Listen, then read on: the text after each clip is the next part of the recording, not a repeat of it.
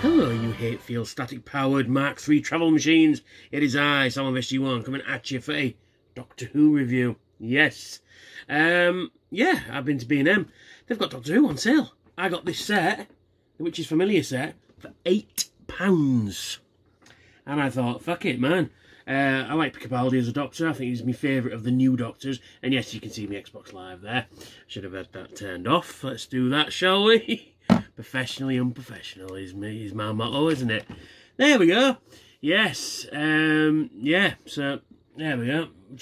You know me, I'm not a packaging guy, but I just thought I'd show you there. There is an error on this package. It says there, Which is Familiar, 1988.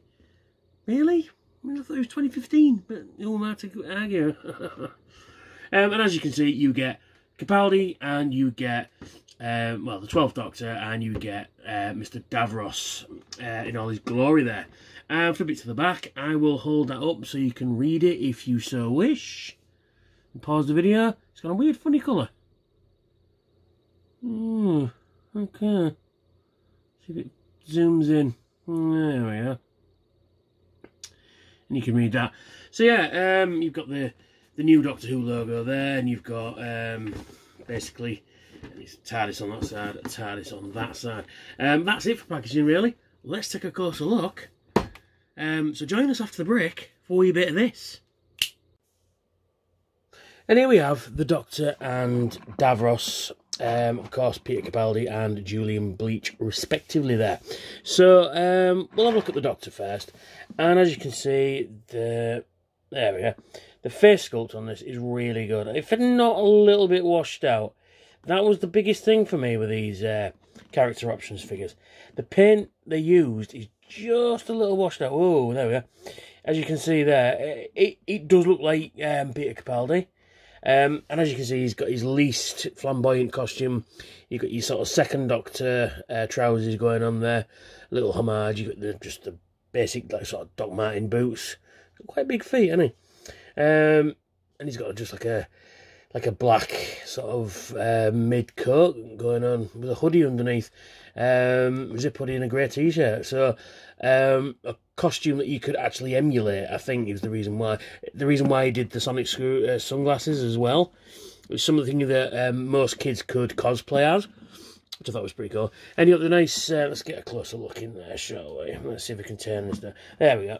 We've got a real nice face sculpt of Capaldi there. Like I say, if not a little washed out, you've got the nice, the hair there. You can see it's grey with grey highlights, which is pretty cool. If you know, his nice big blue eyes. His actually eyes are painted on really nicely, actually. But now there's not a lot of detail on the old Doc there. Zoom. Oh, hang on a minute. Let's zoom that out. There we go. Character options. It's the same articulation as I think every humanoid figure. So rotate his arm 360 at the shoulder. You can do a 360 exorcist twist. You can move out about there. But like I say, this is a standard character option. So when you twist his bicep there, you get the split in the costume, which always irks me. That I mean, there are ways of minimising that.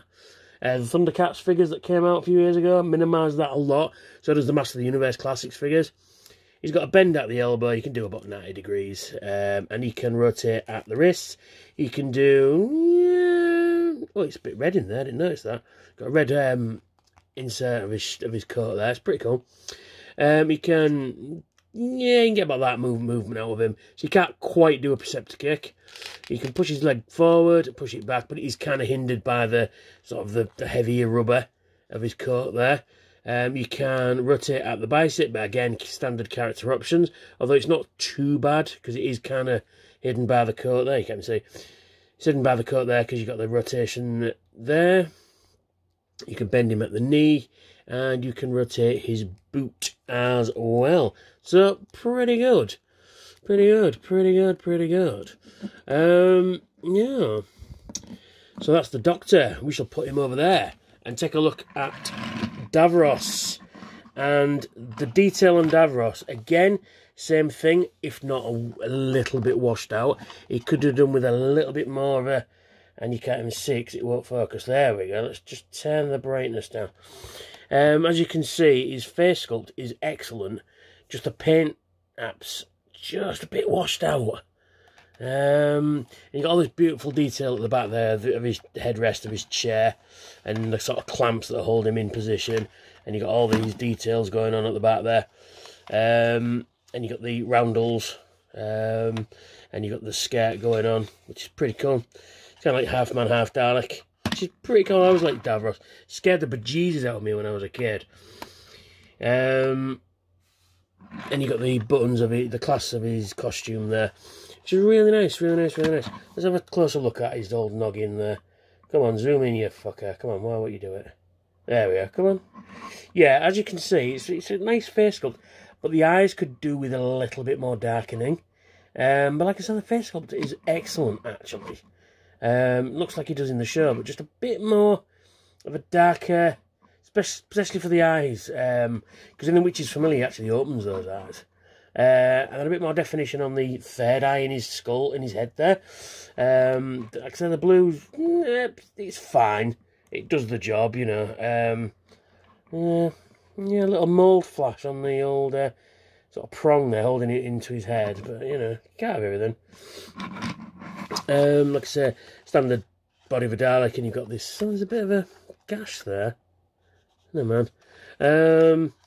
We'll move his hand out of the way. We'll have a look at his hand, actually. We'll have a look at his hand now. Got some nice sculpted detail in there. Yeah, it's a bit rubbery. You know, from when his hand was shot off in remembrance of the Daleks. Back when old Colin Baker was the Doctor. Yeah, nice bit of continuity going on there. Which obviously saw it in The End of Time or End of Days, whatever the episode was called. So we'll just move that out of the way for now, and we'll take a look at his control panel on his chair. And you've got some really cool details going on. You've got over whatever the hell this is, which is pretty cool. And you've got all these dials and switches and stuff like that. And he has had an upgrade since 1975, which is pretty cool. It would be nice if this lit up, but, you know, you can't have everything, can you? I mean, you could probably light that up if you had the skills. Fortunately, I don't. You can see inside there, it's just where his torso just sort of moulds into the bottom, basically. They tried to paint it black, sort of like at a distance you wouldn't see it, but because I'm scrutinising it, you can see it quite nicely. And then you got, like, say, the detail on the buckles there. In terms of articulation, you can he can't rotate his head, I don't think. No. Looks like it can. Looks like it is separate. Ooh, let's turn the... there we are. Let's have a look. I don't think you can rotate his head. It should be able... Well, no, he doesn't rotate his head in the episode, does he? When he wants to look, he moves his chair around. His arm can move up about to there, but I think it's hindered. He can't move it out. You can rotate it at the bicep. You can bend his elbow, and you can rotate his hand. So, you know, he can work his controls to a certain extent, but he can't reach any over this side. But, you know, if you're just having him on display, he looks pretty cool. So, that's the Witch's Familiar. Oh, and he's got the standard Dalek bottom with some legal flam. Yeah, so you can roll quite nicely. So, you know, if you're having a Doctor... The only thing that pisses me off, actually, about this set is you've got him moulded for a sonic screwdriver, but he doesn't come with one in the package that I've found. I might be missing something. Let me just double check that. I don't think there is a sonic screwdriver for this guy. It'd be nice to have one, because he's obviously moulded for it. But yeah, but there you go. So yeah, so what do I think? Yeah, I really like these figures, especially £8. That's a really good bargain, actually. How does it stack up to the other figures I've got?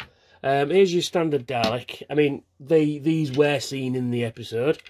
Let's move this back so you can see. So you can put Daleks there. There we go, you can see everything we've got going there. You know, you can have Davros, the Doctor is here. Yes, I know, he's right there. That's not how Davros sounds, is it? And just for no reason, here's a Cyberman as well. Boom. So, I mean, you know, and Capaldi's bigger than a Cyberman. Yeah, so, I mean, if you want a Dalek kind of thing going on, you can't go better than that, really. So that's really fucking cool, actually. So yeah, if you want to get one of these sets, get yourself down to B&M, £8 at the minute. These are down to £12 as well, the Dalek sets. And they didn't have the set I wanted either. In fact, they didn't have any Dalek sets. I might get another one of these just for army building, because you can never have enough Daleks. But yeah, it's a nice set to have. So you get Peter Capaldi and you get Davros, and we'll just move these out of the way because they're just in the shot, and we're not talking about them today. So yeah, so the 12th Doctor and Davros, bad character options, a really good set. Like I say, I've always wanted figure of Capaldi because he's my favourite of all the new Doctors, really. I can't believe is it 4 Doctors now? 9, 10, 11, 12, 13, 5 Doctors now, fuck. So yeah. So thanks for watching, and if you like what I do, check out my other Doctor Who stuff, which is not much, but it'll be here. Give that like button a huge smash, a caress, a press, if that's, if that's your way. Helps the channel out, and it shows YouTube, the algorithms and stuff like that. And if you do like what I do, why not subscribe? There's a subscribe button somewhere here too. And if you would like to check out my Patreon, I've got some cool rewards over there. And there we are, just up here. I've got some cool rewards there, and that would be amazing if you would at least check those out. So thank you for tuning in, watching me prattle on about Doctor Who figures, and I will catch you all very soon. Bye for now.